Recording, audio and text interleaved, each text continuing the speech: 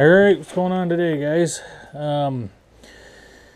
We're here with my 2015 Honda TRX420, and today we're going to install a 3,000 pound winch. This is a Champion winch, this one. And for the 2015, you're going to need to go ahead and give the dealer a call, and you're going to have to get one of these winch mounting plates. So we're going to go ahead and I'm going to show you. First things first, I want to get all the panels removed that I need to remove so I'm not fighting with it later. You're going to want to remove your battery cover. I removed the back seat just so I could show you how it comes out. First thing you want to do is take your storage cover off. You can see right there, it just pops off like that. And then you can see right here, there's a tab there, a tab there. And right here and right here, there's two push pins that go into rubber grommets. So you're going to want to push these corners up, or pull them up, I mean, just like that. And then you're going to slide this out like that. And then there's your battery in there. Next thing we want to do is remove this. So you're going to want to get a flathead screwdriver. And you're going to want to remove these push pins here. That pops up like that. That pops up like that. And then these just pull out. You're going to want this piece as well. Oh. So that's off. And then inside of here, you've got more of those push pins that go into the rubber grommets. You're going to pop one out right there, and then you got another one on this side that just pops out, and then you've got one here, and you got one under here like that. You got, and then there's slider pins in there. So you're going to want to pull these out first like that. I know it's when you're pulling on them, they don't really feel like they want to go, but they'll go. That. And then you've got one down here, that. And then this whole piece will just come right off like that. Now we've got everything opened up so that we can safely and neatly run our wiring. So first you're going to want to remove the skid plate. So you got a bolt here, a bolt here, there's a bolt here, a bolt on the other side, you got one here and you got one here. That should give you enough movement that I can pull this down and we'll be able to get the next piece off that we need to get off.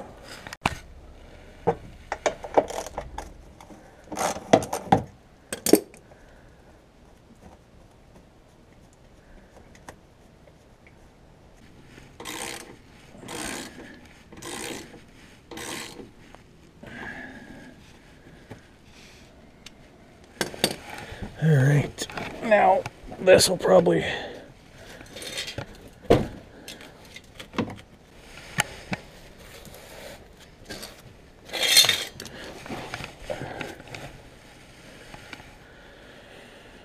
Alright, oh look at that. Left a nest in there or something. Okay, so that's down. Next thing I'm going to do is take off this bar, I believe. Alright, so the next thing it says, it says right on here, just loosen the skid plate by removing the two bolts. The skid plate doesn't need to be removed, it'll flex enough that it won't be in the way. And then you've got right here, it says detach the front bumper by removing 8 bolts and 2 nuts. So we will get on doing that. This one's going to be a 12 mil.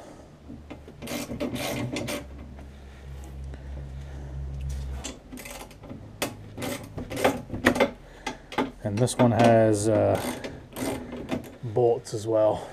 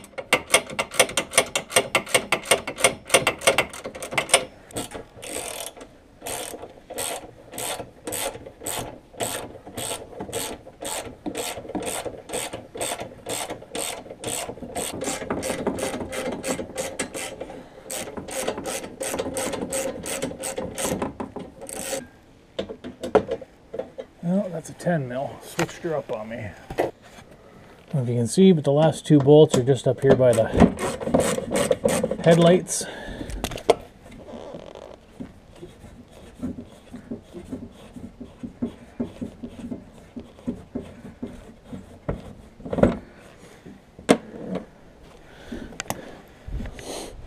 Those ones up by the headlights will be silver. All the rest of them are black. The 6 are 12 mil, and these ones up here are 10 by the headlights.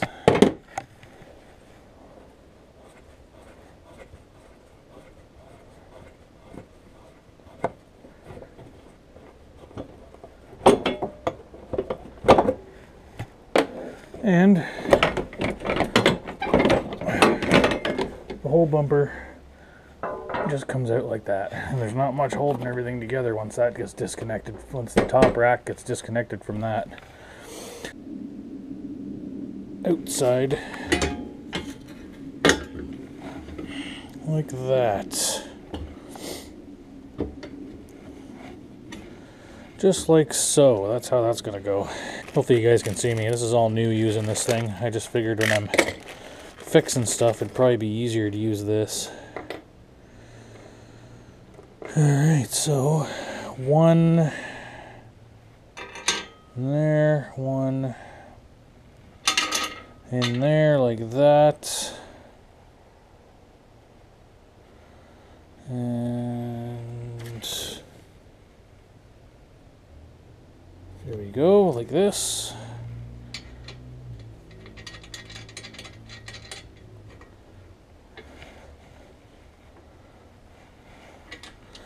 I would assume I don't want to tighten it down too much just yet.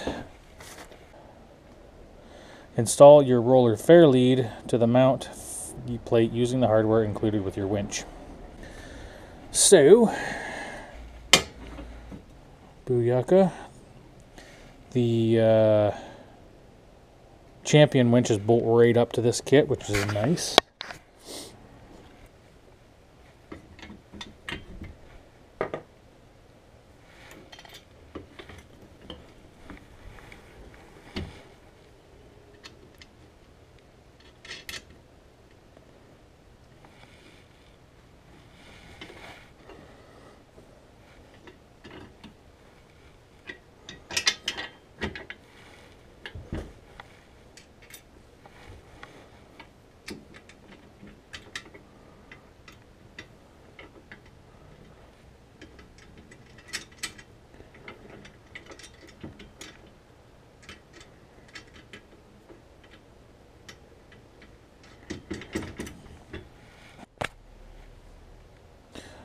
All that, and I wasn't even recording.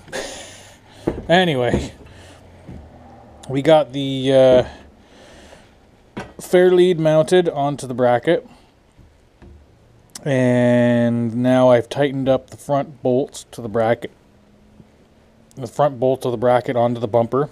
Next thing we're going to do is we're going to mount the winch. So we have to figure out. This is pretty easy process because this just goes on. It's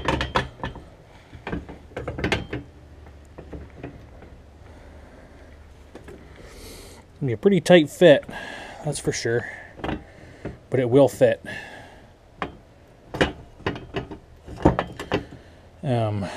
So yeah, we're gonna just have to make sure we're doing it the right way. So I gotta turn this thing off and make sure it's going the right way. I think I gotta take my gloves off for this one. It's actually not as cold out as I thought it was gonna be. This is why it's nice when you have the right things for the job, because you don't have to frig around.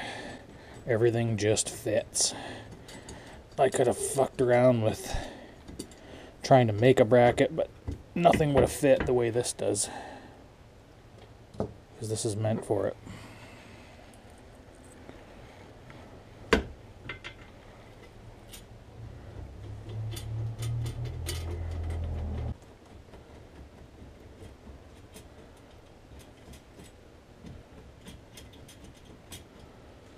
Great size there. And we're gonna hold on. We're gonna go ahead and pull this back just a little bit, like that. As you can see, right on this right here, it wants to rub a tiny bit. Oh.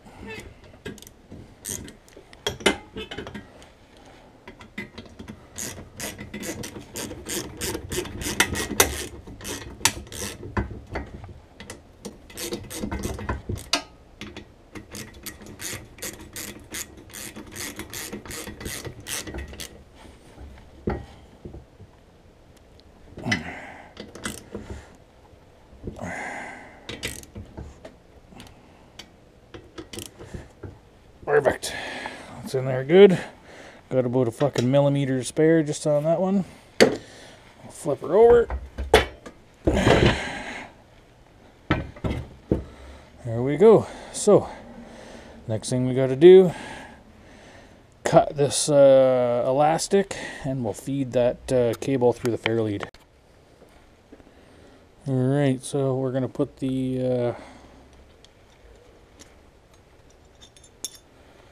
cable on, or the hook on the cable.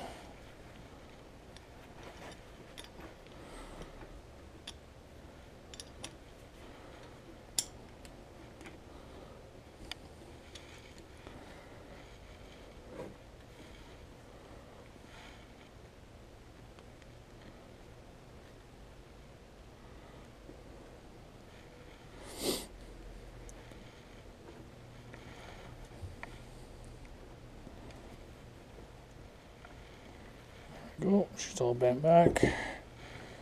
Pull back in again. There we go. So as you can see, that's how she looks all together. Pretty good, pretty good.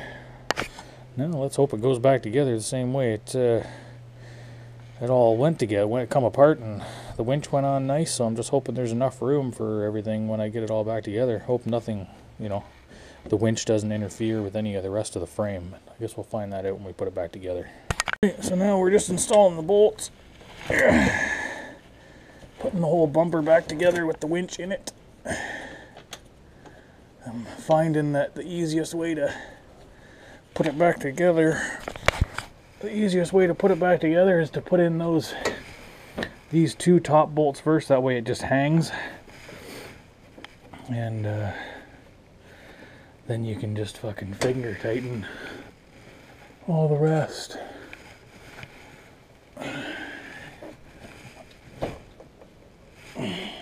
So, I'm gonna turn this off because I got a couple tight spots here. Alright, so we'll start fucking tightening her up. Is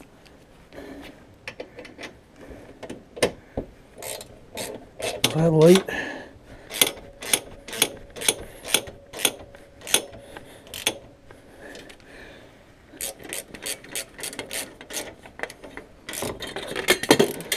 Off. Fucking thing.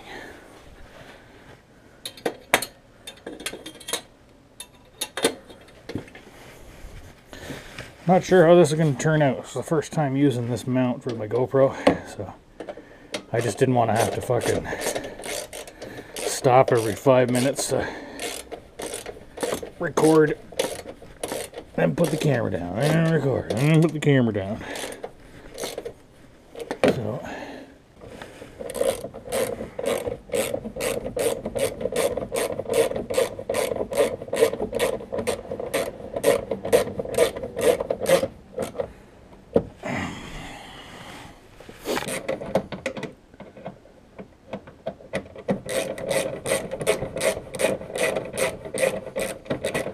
So it's pretty painless.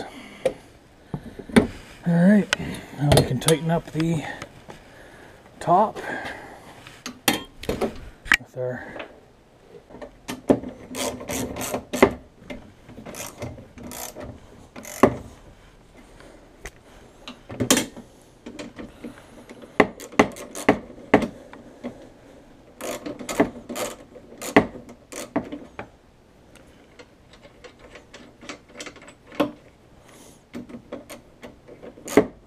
Oopsie.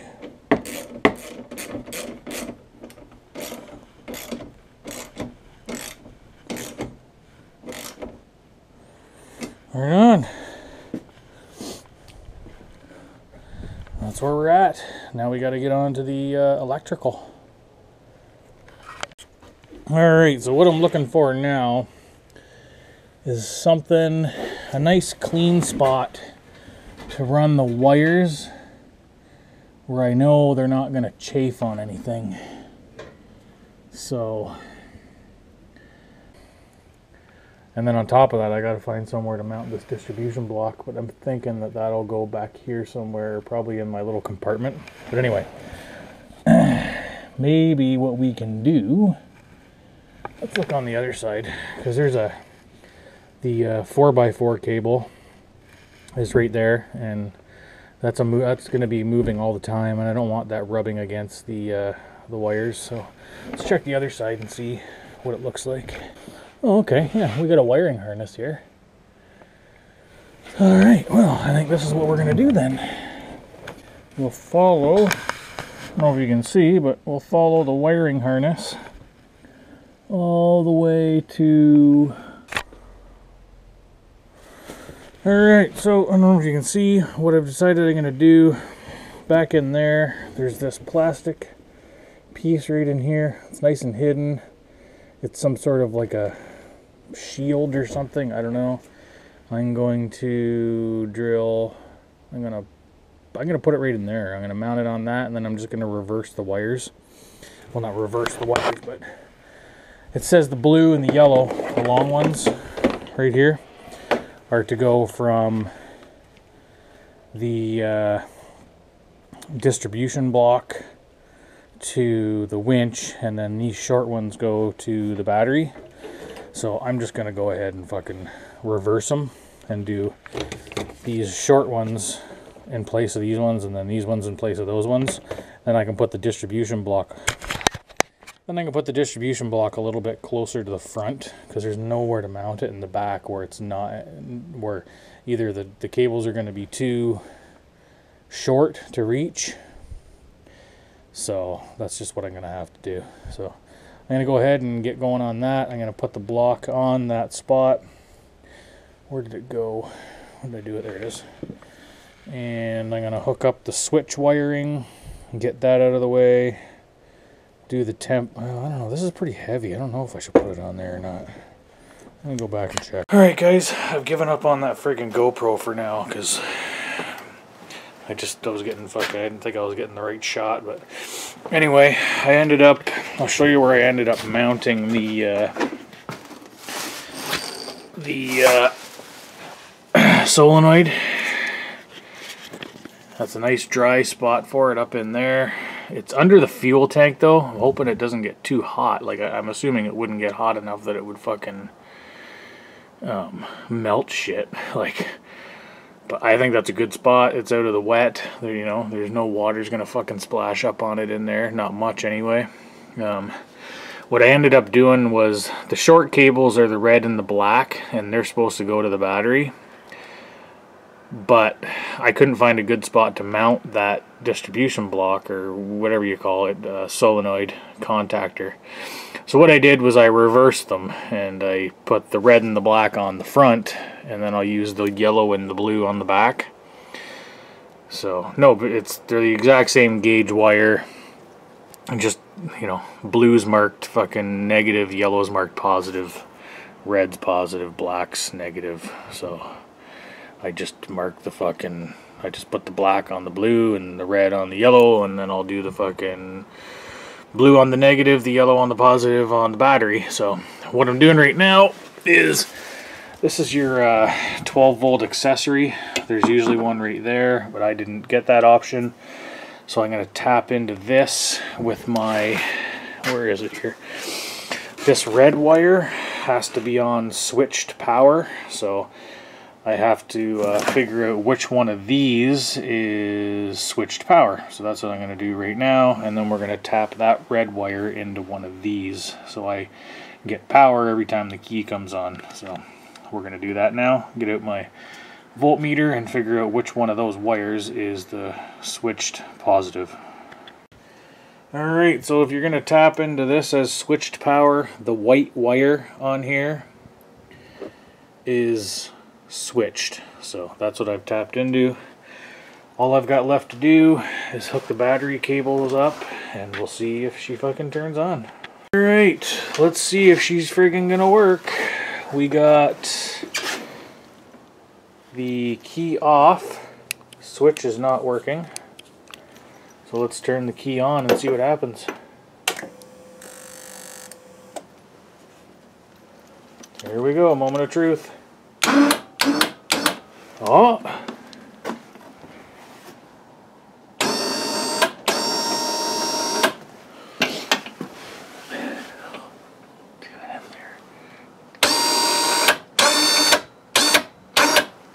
Hold on, might be on freewheel.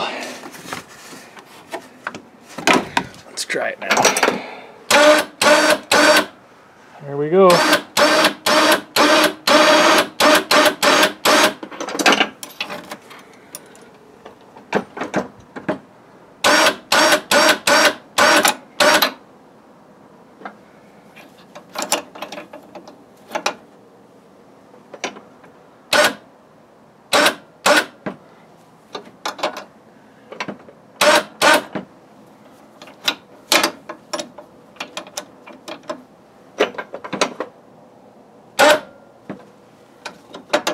Beauty. She works, boys. Awesome. Fucking right. Time to start putting everything back together. Alright, there she is, guys. Lots of friggin' extra wires and shit, but I just kind of fucking zipped them up and tried to make it as neat as I possibly could. I had to trim the edge of the plastic there to fit the fucking... I could fit the front cover back on, but from what I read, that was normal. Yeah, she's done. We have a winch now. Now I can start looking for a plow. Yeah, I got all the plastics back on, just got to get the back seat back on, and we'll be good to go. Frig yeah. So, yeah, hope you liked the video. Hope it, I hope it helps somebody out anyway, because I couldn't see any videos of anybody doing this.